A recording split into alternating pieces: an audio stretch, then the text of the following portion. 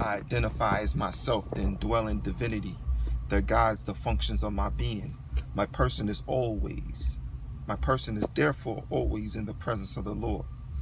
When I give more respect to men than to the God within, who is witness to all my thoughts, feelings, and actions, I am the one life, dwelling as the self of all beings. All being, myself as the indwelling divinity in all things, is the source of prosperity and peace of the world. So this is the Ausar Truism, and it's part of the tree of life when you follow the 11 laws of God, the tree of life.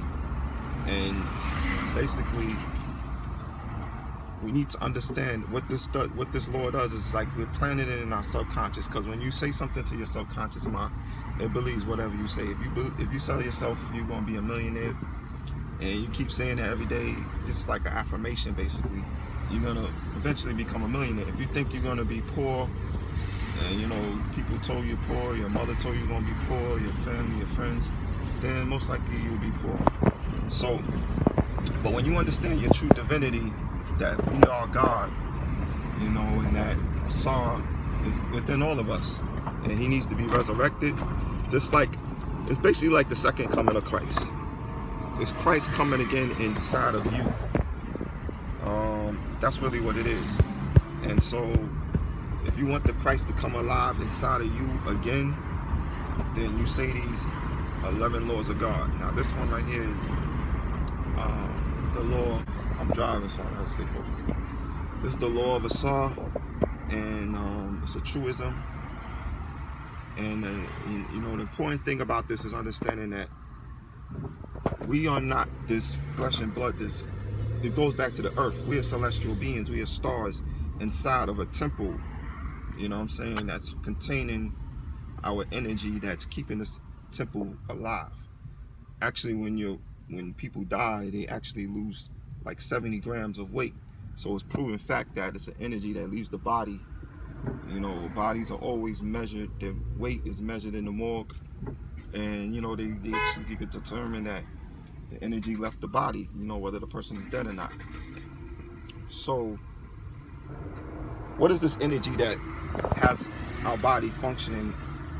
You know, the heart is beating, we're breathing properly, our senses are working, our eyes, our ears, our smell, our taste.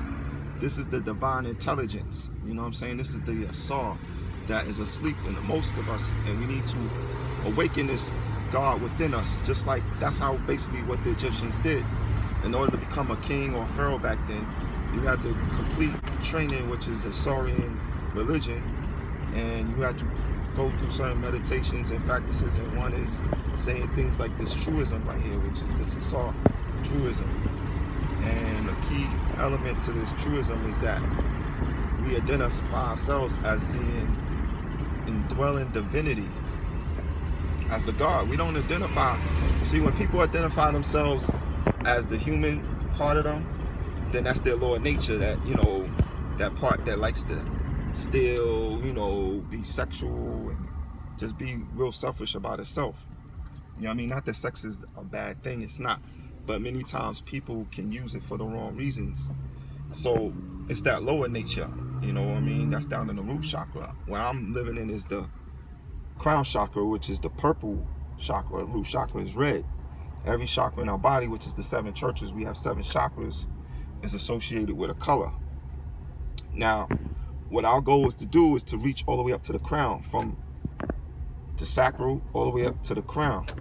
And that's basically down the 33 vertebrae of our spine, which is where, you know, you get the number Jesus lived 33 years. And, you know, the 33 degrees of the Masons, you know, you go through one from first degree to second degree, every degree, you basically get more and more knowledge. And the whole thing is to get knowledge of yourself.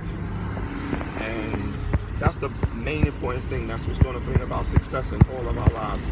Is when we truly understand who we are, that we don't need to bow to anyone, we don't need to answer to anyone. You know what I'm saying? We can govern ourselves. We don't need anyone's permission. We don't need the state permission to govern ourselves. You know what I mean? A driver's license. I don't need a license to drive my car. I can drive the car. I know how to drive it. I don't want to crash. I don't want to run red lights. I don't need your permission to do that. But people, we put ourselves into these contracts, and you know, it has consequences. That's why they can fine us. They can charge our account, you know, and fine us for not obeying their policies and fake, you know, basically violations, which is against the Constitution. So I said a whole lot. That's a mouthful, but basically the idea is to understand that we are divine. You are a goddess, I'm a god. You're a god, I'm a god. You know, we're a family, and we're one energy, one universe, one mind.